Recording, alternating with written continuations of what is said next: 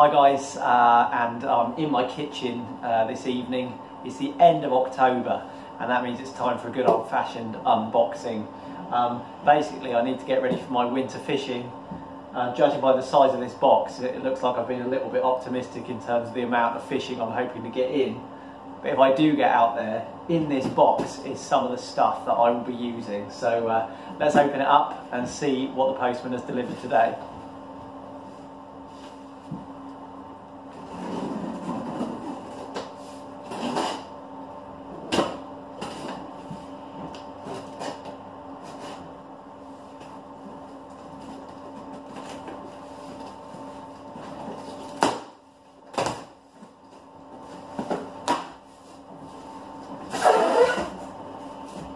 Okay,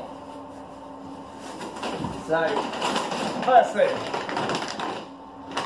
5 kilos of Nash Instant Action Candy Nut Crush boilies. Another 5 kilos of Nash Instant Action Candy Nut Crush boilies. I don't think for a second I'm going to use 10 kilos of those over the winter, but hey ho, I've got them ready just in case. What else? Oh! 5 kilos of Nash Instant Action Squid and Krill boilies this time.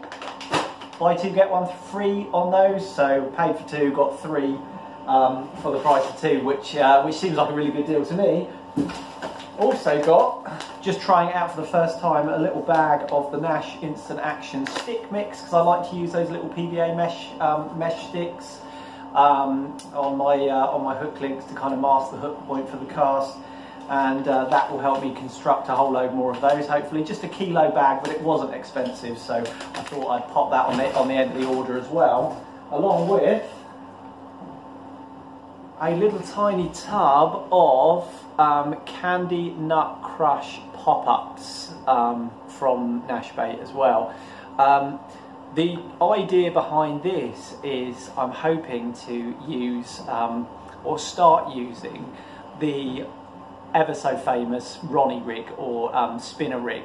I've taken some tips on board from you guys after the last time I attempted to use that rig, particularly around the type of hook that I use and how to set up the rig, and I'm going to take some of those on board and have another go at the ever popular Ronnie rig, because I've heard so many good things about it and so many of you guys have recommended I try it, or give it another try at least, so I'm going to give it a go. So I've got my little tub of Candy Nut Crush pop-ups for a match the hatch style presentation, I suppose. I've got some brighter and different flavoured pop-ups that I could use if I wanted to, but I figured that having a tub of these in my arsenal wouldn't be a bad idea, so I've got those as well.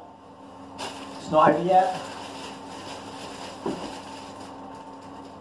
Also got a little bottle of the Candy Nut Crush flavoured plume juice, which I suppose is a little bit like the Nash Bait equivalent of goo, although it's quite liquidy, quite runny, so from what I can see there. Again, first time we're getting this too, but as I understand it, I can drizzle some of that over those pop-ups that I just showed you and boost the attraction, enhance the attraction of those with a matching flavour. Just because it was going cheap, I also got another one of those little booster juice pots, this time of the squid and krill flavour to go with the squid and krill boilies. So that's the end of the box. They didn't even throw in a free gift, you see, gutted. But yeah, that's a whole load of bait and bait additions ready for the winter season, and it's going to take me through into the new year as well, I'm sure. So that's the unboxing for today. Let's hope some of this stuff at least catches me a few carp.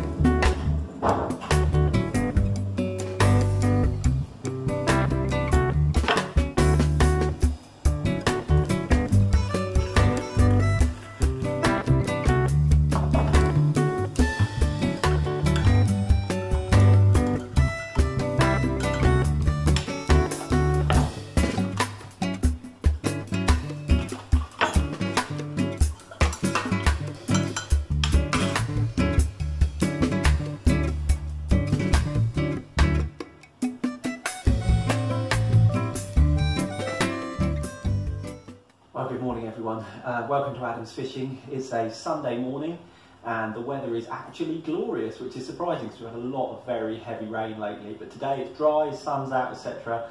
Unfortunately I haven't got the time to go fishing, but I have got the time to have a look at some rigs in response to some of the great feedback that I've had from you guys following my last session where I suffered those 2 hook pulls on the bounce. A lot of you have come up with suggestions and ideas to improve those rigs and improve the hook holds and so forth. So I'm going to be looking at a couple of things this morning. Obviously there were loads of different ideas from you guys and some of those ideas were conflicting. So I'm not going to try and change loads of things all at once. Instead I'm going to try and make a small change, try it out, and then maybe make another change and try it out and so on and so forth, because otherwise I'm never going to know what has worked and what hasn't worked, if that kind of makes sense. One of the things I'm definitely going to try and do this morning is make up a spinner or a Ronnie rig, which I'm going to use throughout the winter months to see if I can trip up one of those lovely carp down on my quiet lake. The other thing I'm going to do is look at using a smaller hook bait. Still going to go for the snowman sort of presentation and the snowman mechanics and so forth, because I'm really confident in that. But I do kind of understand where you guys are coming from when you're saying, look, a smaller bait is just a bit more subtle, number one. Number two, the fish can suck it into its mouth further and better, more easily. And those ideas really do sort of make sense to me. Now, that's not to say I haven't had success on the rig as it is, because I have, of course, but if there's improvements that I can make, then definitely I'm going to make them. One of the other things that you guys said in abundance was sharp hooks. Make sure those hooks are super, super sharp. So I can do that by using, you know, brand new hooks and maybe even considering sharpening them. I'm not going to go down that line just yet because there's a bit of an art to that and getting it right. But I'm going to use super, super sharp hooks from the packet, pinpoint hooks, they're called, from Nash. And I'm going to carry on with those and just make sure I'm using the best ones I can find. Especially as the bites start to get fewer and further between. As we come into winter, if I'm going to catch a fish, I definitely want it to stay on until I get it in the net. Sometimes you just lose fish and that's understandable, but if I can stack the odds in my favour, then that's something I definitely need to do. So let's have a look at what I've got to work with. Well, number one, I've got a piece of white paper in front of me, just so that hopefully you guys can see what I'm doing a little bit better. I've got my tackle box, my large tackle box, which tends to come with me on every fishing session, to be honest. There's way more in there than I could ever possibly need on a fishing session, but it's just one place to keep everything. For those that are interested, it's actually a Plano, or a Plano, I think it's Plano tackle box, which primarily are a sea fishing brand, I believe. This could well be a sea fishing tackle box for all I know, but I really like it. It's got this large compartment at the top for all of the stuff that's just too big to fit into the trays. And then below there, we've got this flap down part, which reveals 2 trays. So the top tray has got my lightweight stuff in, boilie needles, boilie stops, hooks, floss, that kind of thing. And the bottom tray is where I keep my heavy stuff, my feeders, my leads, my shots and all of that kind of stuff as well, is all in there as well. So within this box is everything I need to create the rigs that I'm going to be trying to create this morning. The other thing that I've got with me, of course, are my rig wallets. So here's my barbless rig wallet. And in there I've had a bit of a tidy up and I've just got the rigs that I am going to be using. So I did have a lot of clutter in here, a lot of rigs that I was probably never actually going to get any use out of. So I've cleared that out, and these are the rigs that I'll be taking down to the lake that requires barbless hooks when I need to. Now, I had already tied these up before your great ideas and suggestions, so they have got long hairs on, so they are going to be on my good old-fashioned snowman rig, as you will have seen time and time again. But going forward, as these are used, and they will get used, and they will get blunt, and they will need to be chucked out fairly quickly, pretty much as soon as you catch a fish, one of these hooks, it has to go, because the hook point turns over. So I'll go through those in no time, and then I'll look at using that shorter hair and that smaller hook bait that we talked about at the beginning. But that's my barbless rigs. In here are my micro barbed rigs. And again, I've had a good clear out. There's a lot of clutter in here before and I don't need it all. So again, I've just got, I think there's 7, yeah, I think I had 7 left of my good old snowman rigs with the long hairs. So again, I am going to use these, but perhaps perhaps they can hang around for a while until the weather starts to get better and I can go on to those shorter hairs for the winter sessions on the quiet lake. So I have got a few rigs already tied up in there which will get used, but as you guys have suggested, I'm going to try with a shorter hair and a slightly smaller hook bait. So that's one of the rigs that I'm going to be tying. Also on the micro barb side of things, it's these that I'm going to try tying up the Ronnie rigs. And I'll talk to you all about the components that I've chosen for that in just a moment. Obviously, they're just my ideas, they're just what I've decided to use. There are 1,000,001 different ways of tying up these rigs, so please don't take my word for it. You know, do your own research and find out what you need to find out to make the rigs as best as you can. That's what I'm going to be having a look at doing next.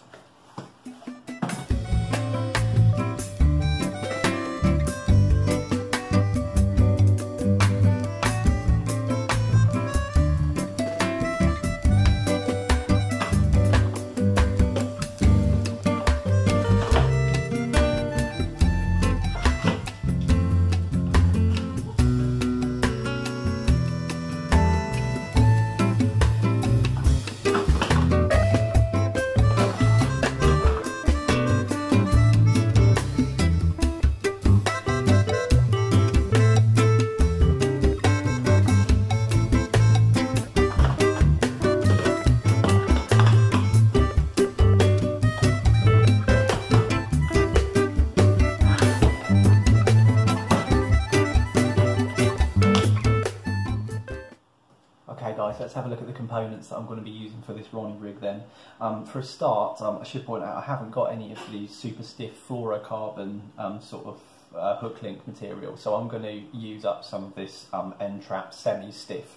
It is actually pretty stiff once steamed, and I think in terms of the mechanics it'll be nearly as good as using the sort of fluorocarbon or mono hook link material that you guys have suggested. So just because I've got it, I'm going to use it.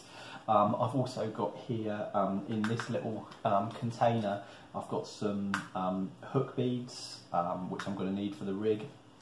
In these little tubs here I've got some kickers from Corda, and I've got some Ronnie swivels here as well which I'm going to be using. I've got an anti-tangle sleeve, of course, which is going to be at the other end of the rig in order to attach it to the lead clip system. And I've got these Gardner Covert Dark Mugger size 6 micro barbed hooks. Purely on recommendations from you guys really. More of you recommended these hooks than any other for this particular rig, and I kind of gone with it. I nipped out and bought myself a pack. To me they look absolutely huge because I'm not used to using hooks in a size 6, but I can certainly see where that hooking potential is because they've got a really wide gape and a nice very sharp looking straight point before the barb. So these are going to be the hook of choice for this particular Ronnie rig. So the next stage is to start cutting things up and getting things out and start actually constructing something.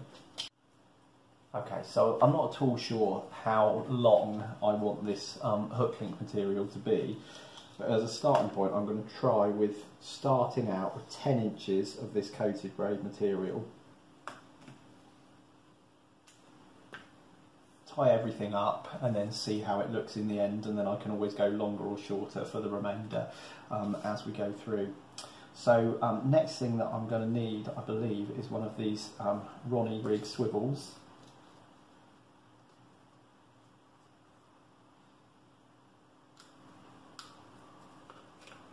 There we go, that's the Corda one there that I've chosen to use. Hopefully you can see that little thing. I'm going to tie it on using my favourite knots, which is a Palomar knot. Of course I've got to be careful not to use too much of the material here because I want to keep some length to the rig.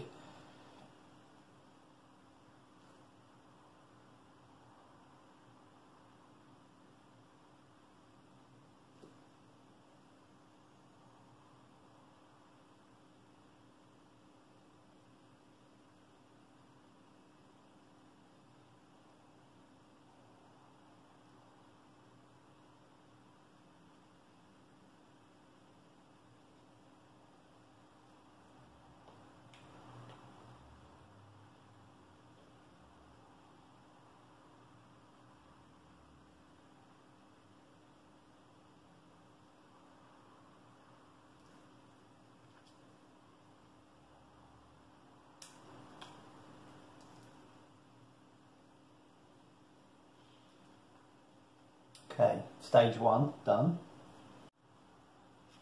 Alright, stage 2 is to attach one of these hooks, and as hopefully you can see, I've taken one of the hooks and I've threaded on one of these kickers from Corda, which I'm going to use to cover the Ronnie Rig swivel as I thread this onto that. So there we go.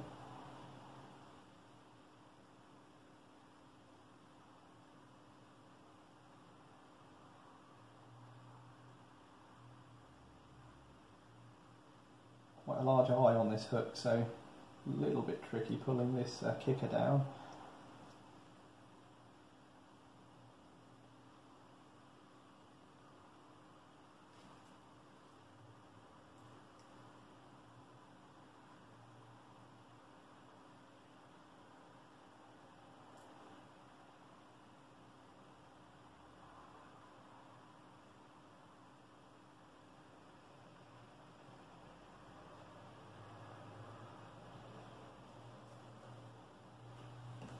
About there, I think.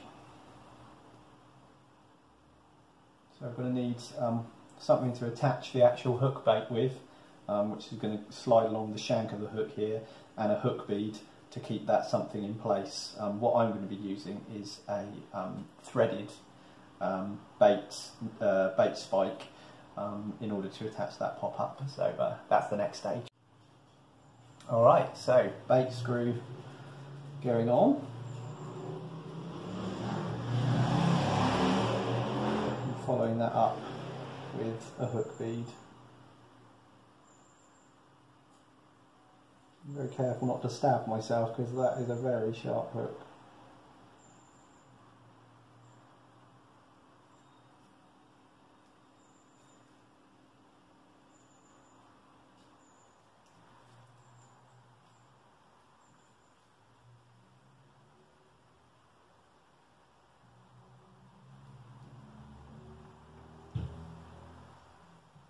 And there we have it.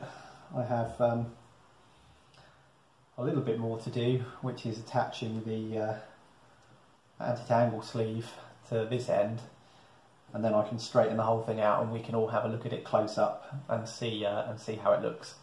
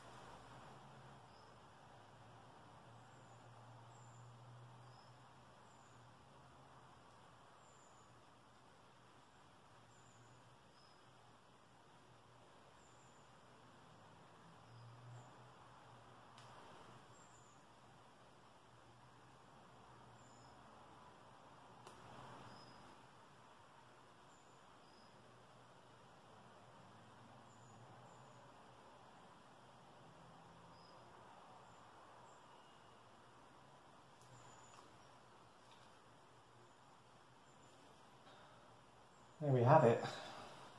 Finished Ronnie Rig, or my version of it anyway. For me that's come out a little bit shorter in terms of the length of the hook link than I would have liked. Let's have a look. We're talking about just under 7 inches of hook link there, so I might go up half an inch or an inch for the rest of these, but I'm pretty happy with the way that looks and the way it's worked out. I'm going to test it in my kitchen sink and just check what kind of counterbalance weight I'm going to need here to hold down the pop-ups that I'm going to be using. So join me over at the sink after I've steamed this rig straight. Alright ladies and gents, well, here is the finished rig, steamed straight. Hopefully you can see the business end there, what we've got set up. I'm going to attach my hook bait of choice, which is going to be a Candy Nut Crush pop-up, which has been sort of glugged gooed for quite a while now, and see how it reacts when the rig hits the water. Alright, so this is with no counterbalance, no weight on at all. As expected, the pop-up pulls the whole rig up to the surface so I'm going to need to have some counterweight on there. I'm quite pleased with the little vapour trail coming off of that boilie though, I must say. That's really cool. Anyway, let's add some weight and then see how it reacts. Alright, so here's the new plan. I've added a BB shot there, where I guess some of you guys would add putty. I don't have any putty, number one, and number two, I find it really fiddly, so I'm just using a split shot here, which I've squeezed onto the hook link. So let's see how this goes.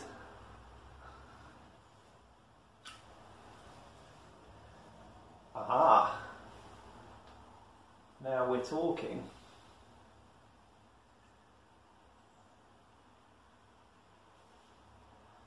That hook is sat over just like a claw, which is exactly what I want, and it is sat on the deck with the pop-up just maybe, what is that, an inch, 3/4 of an inch off the lake bed.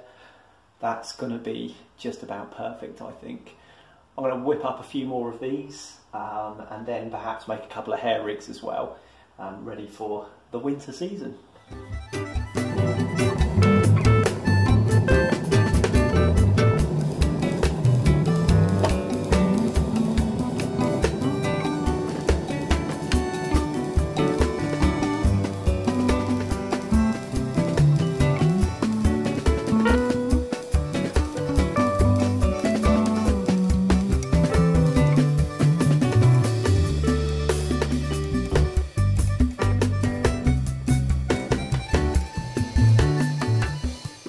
Alright guys, that's it for the famous Ronnie rig. I've got 5 in my rig wallet now, more than enough. Hooks are razor sharp, I can attest to that because I stabbed myself quite a few times. But they're all still nice and sharp and they're in the rig wallet ready to be used, which is great. Just to finish off my little bit of rig tying this morning, before I need to crack on with dad duty and so forth, I'm just going to tie up a couple of those slightly shorter haired hair rigs for my smaller, more compact snowman rig, which hopefully will just trip up those difficult to catch or difficult to hook carp that I'm missing. So first thing I need to do is look at the bait that I'm using. I'm going to be persevering this winter with my Candy Nut Crush boilies and my little manila pop-ups, but rather than using these whole at your suggestion or some of your suggestion, I'm going to trim them down for a slightly neater bait. So I'm going to be needing my knife. It's looking a bit rusty now actually. I'm just going to take off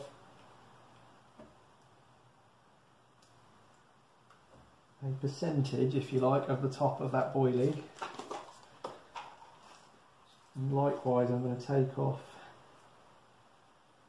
a bit of the pop-up. And then my idea is going to be to have the two smushed together thusly, and that is an altogether smaller bait. It's probably overall a third smaller than what I've been fishing with. So obviously that's going to need a slightly shorter hair in order that it presents properly. So I'm going to tie up a rig using this bait as my guide, I suppose. Okay, so this rig's very familiar to me. I know how much of this coated braid I want to measure out. I'm going to start with 13 inches. And then I'm going to be stripping back just over 4 inches of that.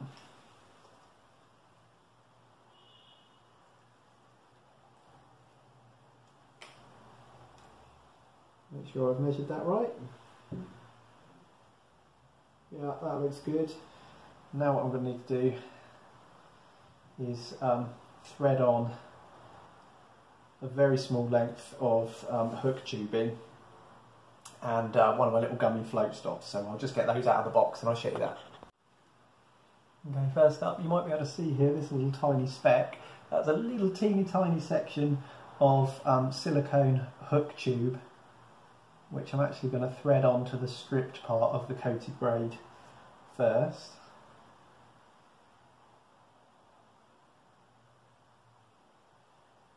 Okay.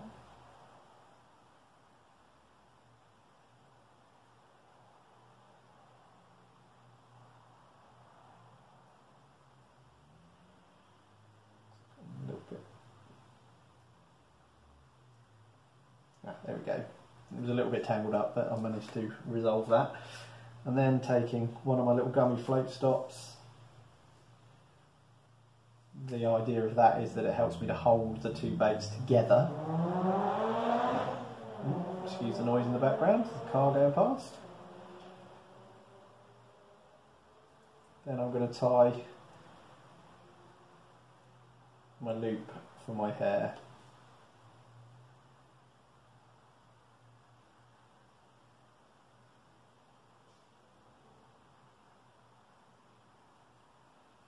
Which I've got there. Okay, next thing I'm going to thread on this bait.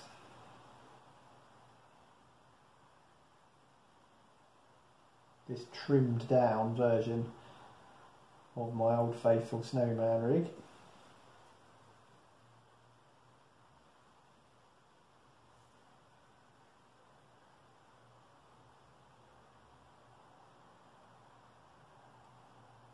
I have to tip that off with a boilie stop, which are here.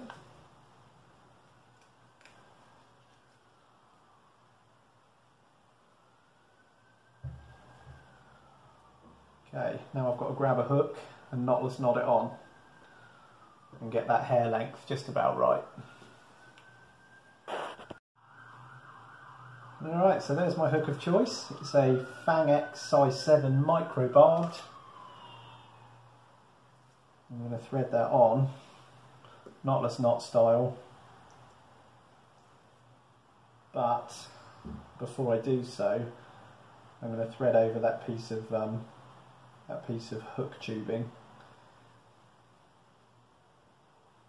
which is a little bit fiddly.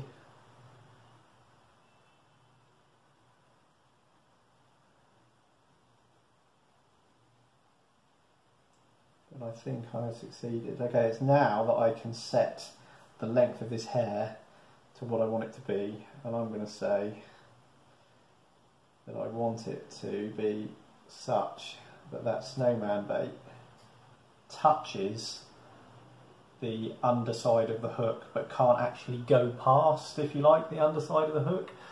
So something along these lines I think will do me.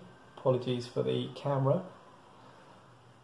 So I'm going to whip that on with a 6-turn knotless knot. 1, 2, 3, 4, 5 and 6, and then back through the back of the eye of the hook,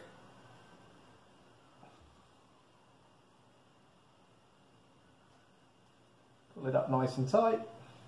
There's about just under a centimetre of stripped braid behind the hook, and then the rest of course is coated braid.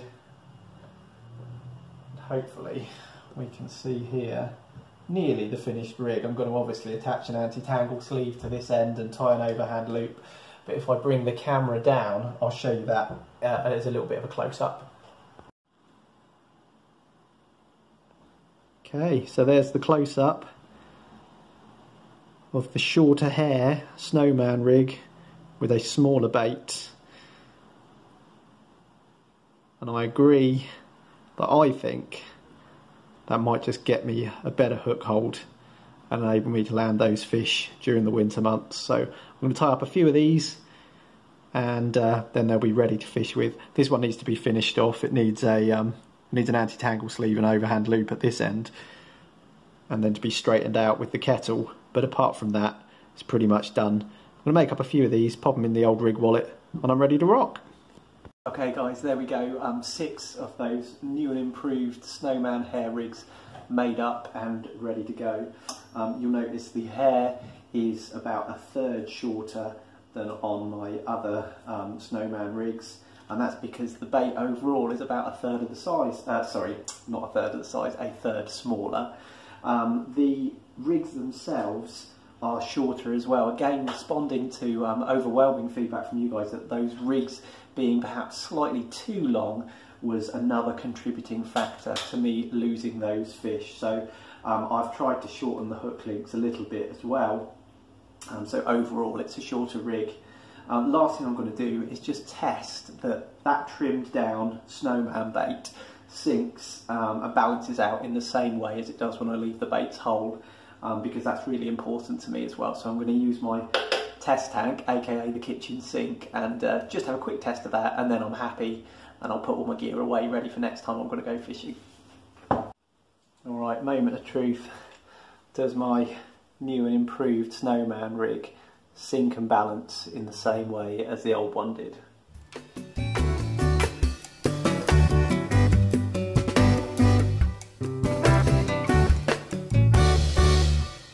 In a word, yes. It has sunk, and the snowman itself is just ever so slightly popped off of the deck, which is exactly how I like it to be. So that's a success. These rigs are ready for use.